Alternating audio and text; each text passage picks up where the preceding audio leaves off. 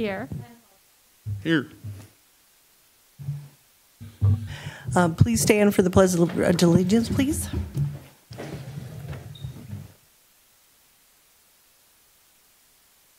To the flag of the United States.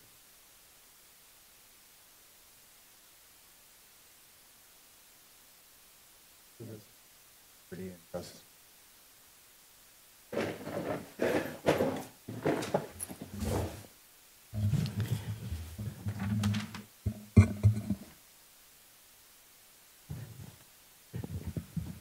Okay, and Kate McKinney is joining us remotely tonight, so if I can remind everybody to speak into your microphone so she can hear everything and all the discussion happening, that would be great. So I'd like a motion to approve the agenda as written. I'll make that motion. I'll second. All in favor? Aye. Aye. Opposed? Okay. All right. And then we're moving on to item 2, the consent agenda. Approval of the consent agenda. A motion to approve the consent agenda. I'll make the motion to approve this consent agenda. Second. Second. All those in favor? Aye. Aye. All right. Moving on to item 3, informational session of the board reports. You all have seen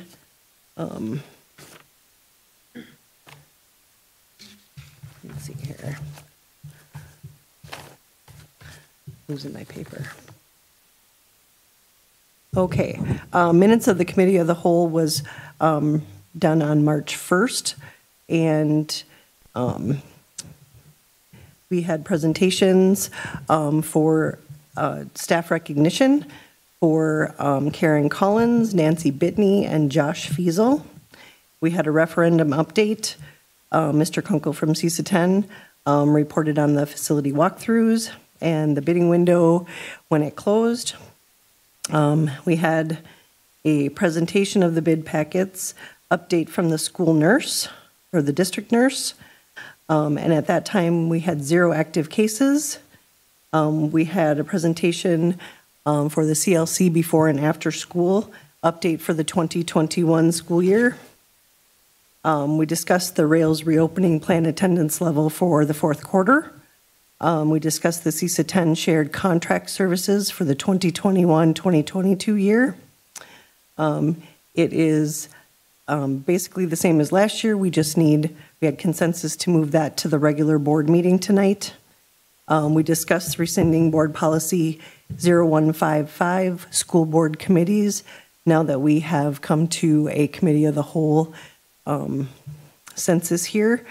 Also, we discussed the Math Foundations credit and presentation of school perceptions, COVID parent and staff survey check-in.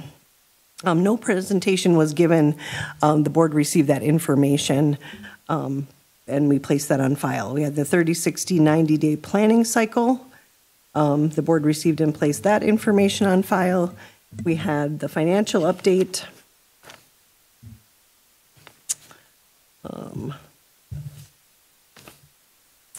And I believe that was it. And then we did have a meeting on March 8th for referendum bid information.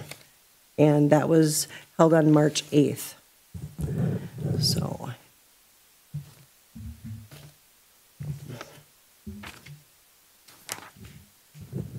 All right, moving on to community comments section.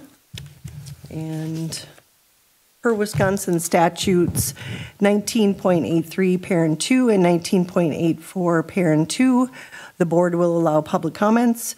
The public comment section will be limited to 45 minutes unless extended by a vote of the board. The 45-minute public comment section will be divided by the number of people who have signed up. Individuals addressing the board during the public comment section shall have their remarks limited to no more than 10 minutes. The community comment section of the meeting agenda provides members of the community with the chance to speak directly to the school board. It is a valuable opportunity for community members to have questions, concerns, requests, and ideas heard directly by the school board and administration. Participants are asked to step up to the microphone so that everyone is able to hear when you speak. Providing your contact information on the community concerns sign-up sheet helps the district follow up with you on your item. And we have one person signed up for community comments tonight, Mr. David Ferguson.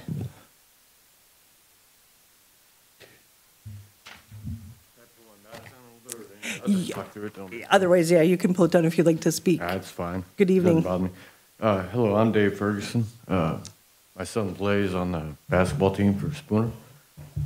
And here to I work on the road, so I went around, but just address the firing of Tom Clark. Is this the appropriate place to do that at? Yeah, so we will, you're welcome to speak. I'm going to ask you to not name people by name and just know that the board won't be able to respond to a personnel matter if you have questions, not in this format. Okay, where would I go to get answers to questions? Because that's the whole point. Okay. Yep, so you'd start with the athletic director. Okay. All right. So should I not even talk about it then? Not knowing what your comments are, I can't advise you on that, sir. All right, well, my questions are, recently, the basketball coach was fired, the high school varsity basketball coach. Is that vague enough? Can't speak to that personnel matter. All right. From what I understand, got into an issue with a wrestling coach over music in the locker room. Just curious why one coach gets fired and the other one doesn't. I know you can't answer. At least I'm on record. All I can speak on is the basketball coach was in the lives of the team daily, even off the off season. Texting, they had group messages all the time. He helped pump them up. I can speak on the stuff about my son.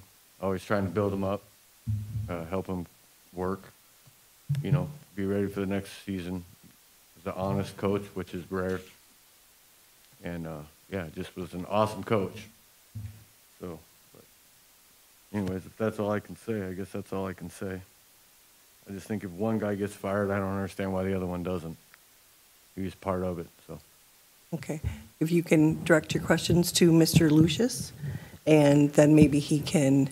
Oh, is he listening? No. Oh, you mean? Yes. The athletic director? Yes. No problem. Yes. Okay, thank you. Thank you. Okay, there are no other public comments this evening. All right. So we're going to move on to the discussion and action portion of tonight's meeting. Consider personnel recommendations. Dr. Aslan. 2 hiring recommendations before you this evening. Seth Krasinski, assistant girls soccer coach, that would be replacing a vacant position recommended by Mr. Lucius. Jeremy Volz, interim boys golf coach, replacing Jim Anderson, also recommended by Mr. Lucius. Okay. Do I have a motion to approve these hirings? I make that motion that we approve these hirings. I'll second. Okay. Any discussion? Okay. All those in favor? Aye. All right. And we're moving on to item B, acceptance of donations. Dr. Aslan? So our pattern of awesome donations continues here, from Paul Johnson to the Spooner Area School District, an American flag flown over the Wisconsin Capitol on inauguration. Actually, it was over the United States Capitol, wasn't it? Yep. On Inauguration Day 2021. $27 value. From the Dairy Farmers of Wisconsin, Tri-County Dairy Promoters, to the Spooner FFA, $200. From Spooner Health to the Spooner High School PBIS incentives, $500. Okay. Do I have a motion to approve these, or to accept and approve these donations? I will make that motion to accept and approve them. Second. All those in favor? Aye. Aye. Aye. And again, thank you very much to everyone who continues to be generous and donate to the Spooner Area School District. All right, we're moving on to item C, consider fundraiser requests, and there are no fundraiser requests this evening. And we're moving on to item D, consider the construction project bid recommendation. So I am looking for a motion to approve the referendum projects bids as presented. I'll make that motion. Second. Okay. Any discussion? Is there any questions for Mr. Kunkel or Lance or anything regarding the bids we have been presented to us? Okay. Then, Kristen, we will need a roll call vote on this one. Yes. Michelle Jepson, Yes. Kate McKinney, Yes. Nathaniel, Yes. Deb Olson, Yes. Marsha Schur, Yes. Paul Johnson. Yes. Okay. All right. Okay. Gentlemen, thank you very much. Appreciate you. it. Did you, don't forget, is that your bag? All right. Now we're going to move on to item E, consider the rails reopening planned attendance level for the fourth quarter. So the board has received an administrative recommendation. Is there a motion? I'll make that motion. I'll second. Any discussion? Yes. Okay. Again, I just expressed my concern of time that we've been in the school as far as kids and their education. I know we've addressed that. I know we're going on spring break, then the week after that's another day off. And the perception of how much time kids are in school and their education, my concerns are staying up with the standards, keeping up with time in school. We know that that's important, and we know that it's necessary. The other thing that I have is that with the vaccines coming out, what they're scheduled or already in the process, I just think the science is behind that. We can open up 5 days a week. So I've expressed those concerns in the last few meetings, and so I'm expressing them again and explaining why my vote will be nay. Thank you. Okay. Is there any other comments or discussion regarding this? I'd just like to reiterate some of the points that we heard at the CAL meeting and that the administration brought forward. I've heard and understand the concerns of parents, both who want to remain at level 2 and those who would prefer to see the change to level 1. One thing that we learned at the CAL meeting is that there are opportunities for our students on Wednesdays. They can engage in a variety of learning activities on Wednesdays. We heard a lot about that. We also heard the importance of that time, that teachers have been able to develop a curriculum so that they can deliver their content and cover those standards effectively with that focused curriculum that they've developed so that our students are receiving the content that they need. We also heard, and this is so important, that we don't have the special education staff to meet face-to-face 5 days a week. We can't staff our school if we're trying to meet 5 days a week face-to-face. Being at level 2 this year has enabled us to stay face-to-face throughout this school year, which has not been the case for many districts across the state and across the country. This model has allowed us to maintain this level of instruction and to maintain this, the contact with our students face-to-face throughout the school year. I think that's critical to remember.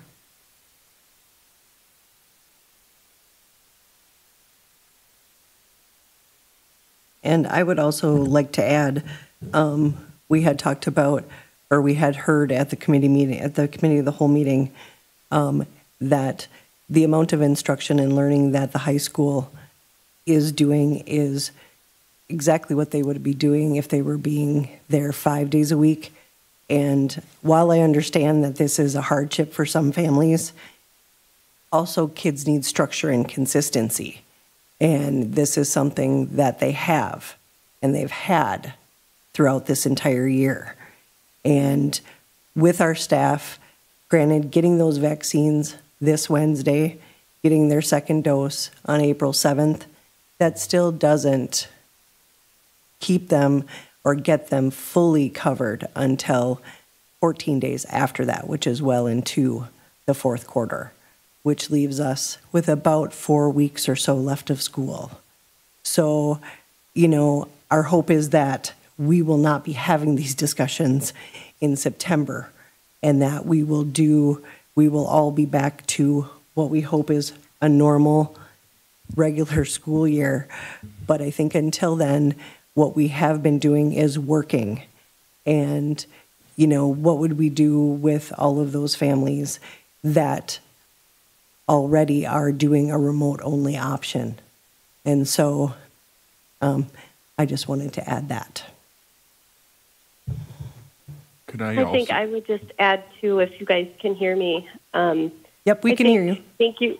Okay, thank you for those comments. I think there was a lot of compelling information presented at the COW meeting, and I just appreciate the feedback that we got from the community on this. We had many people reach out in favor of going back to 5 days, and many people reach out in favor of staying put. And, you know, I do feel very fortunate that we've been able to be open and in school as much as we have been. And, you know, I'm not there tonight because this thing's not over.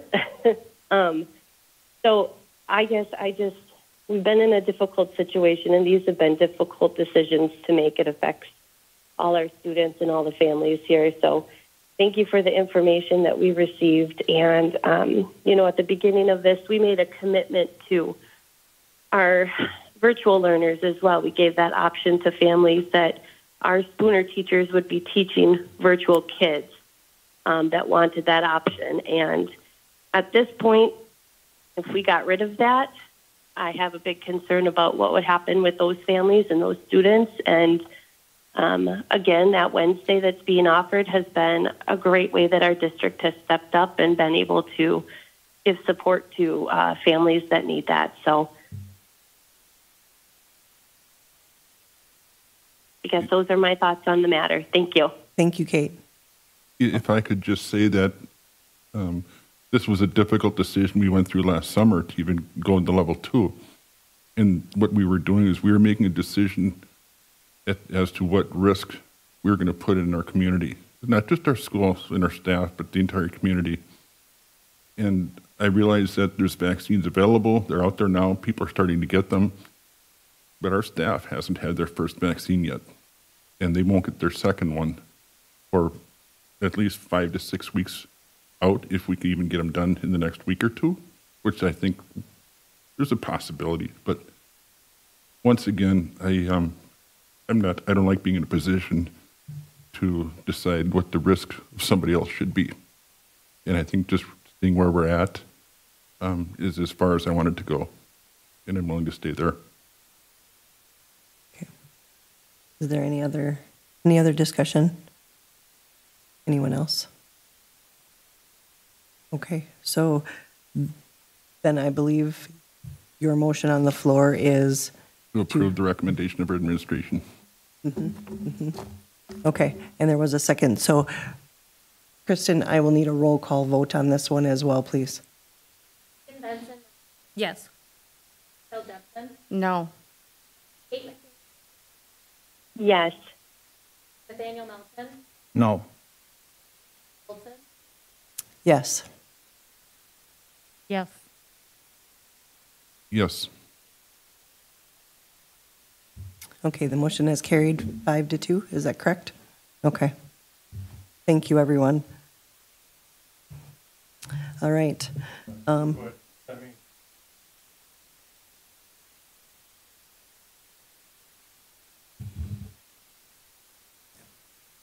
I'm sorry. Yeah. Yes.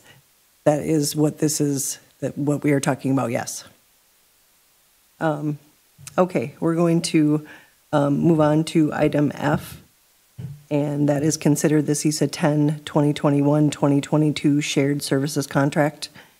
I would like a motion to approve the CISA 10 shared services contract as presented at the COW meeting. So moved?